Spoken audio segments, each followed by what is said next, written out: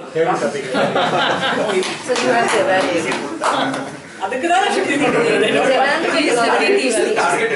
can evaluate. Distinguished Toastmaster Subhadip, right? Better to remain silent and let people think you are fool than to open your mouth and remove all doubts of it. Better to remain silent and let people think you are a fool than to open your mouth and remove all doubts about it.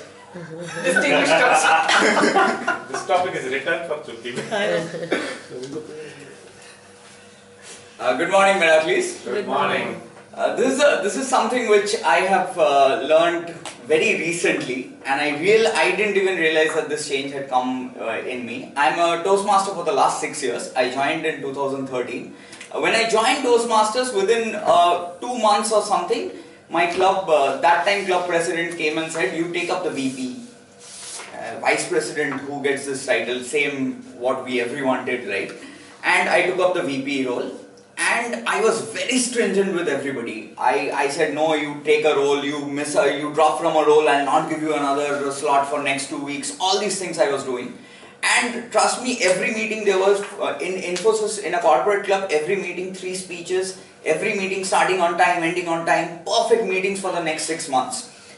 The next election came and I wanted to stand for the president because I thought that I was the best person who can be there. And few of the senior club members at that time came and said, "Do not stand for the president, you will not win." I said, "Why?" They said, "Don't mind, but members hate you." I said, "What?" "Members hate you." And I stood for the president and I lost. And that's when I realized that maybe something went wrong.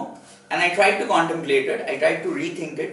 And I stood for the president the term after that. And I got the president term. Again, there were different things and all happened. Recently, my club has introduced something called the parliamentarian role because everybody is new and they wanted somebody who can overlook the ExCom meeting, and because I am the only so-called senior person in the club, they didn't have a choice and they put me in the meeting. And after a few ExCom meetings, one guy came and told, "Shubh, you have changed." I said, "Why?" "You know, when you were the president, I was an associate for the VP membership." I was like, "Okay." "You used to scold people a lot." "Oh, now you don't say anything but still you help people." I was like, okay. So that's when I realized that it's not always that you need to come to a meeting, express yourself with a loud voice or tell something in front of everybody. But you can do the right thing even by not speaking inside the meeting. And that's something which I have realized in Toastmasters without actually knowing that I'm going through that change. And I'm glad I went through that change. So, thank you. Thank you. Don't worry, Shubhi. In Meraki, we all love you, so it's okay. Yeah, except you. You told a lot of lies in the teeth. You don't speak and all that.